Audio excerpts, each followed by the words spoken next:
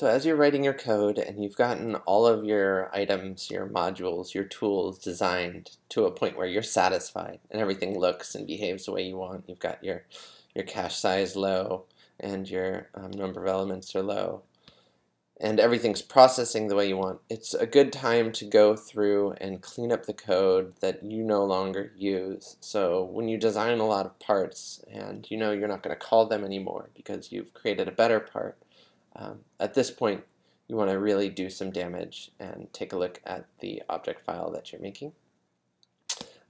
One thing to do first is update the date at which you made the file. Okay, and then go back and say, when we call chisel point, we're using chisel point. When we call chisel blank, do we use chisel blank?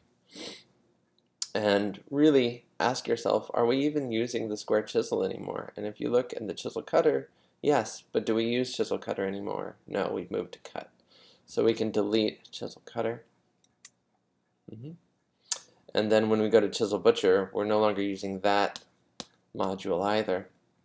Right, we've made a much simpler butcher called the butcher. So we have cut and butcher that we use, but nothing inherently is relying on chisel square. So that can be gone as well. And most of chisel array relied on all of the code we wrote initially to do the animal head.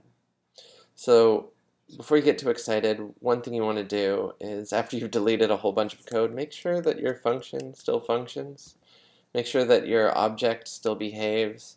You can go in and start messing with some of the variables, and you still want it to look like an actual animal head, right?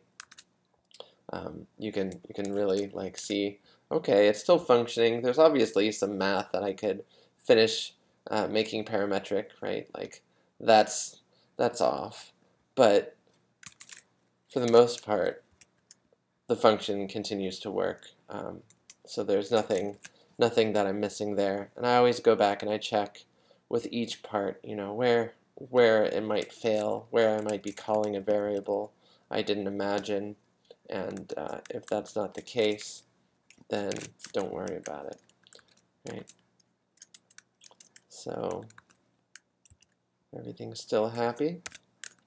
I'm going to go back to our original set, and it'll render just fine. So what you want to do is go and check your notes and say, this module is practice for animal heads, still in work in progress, not fully parametric. I have got some work to do on them. Right.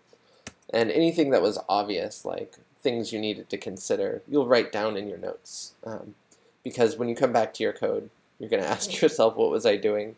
And rather than having to sift through everything you've written with all these subcategories, you can just check the notes that you've had there.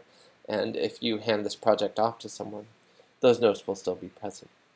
So the advantage there is you have all the data that you want. So there's our render. It looks just like Animal Head Mark III. In fact, we're going to export this as Mark VI. And they're going to look identical next to one another. But that's okay, because we know the processing time takes significantly less time, even though you can hear the fans turn on for the full render here. The advantage is now we can start really adding details in places like the nostrils and the brow ridge, and that'll be fun for other facial details that come on later.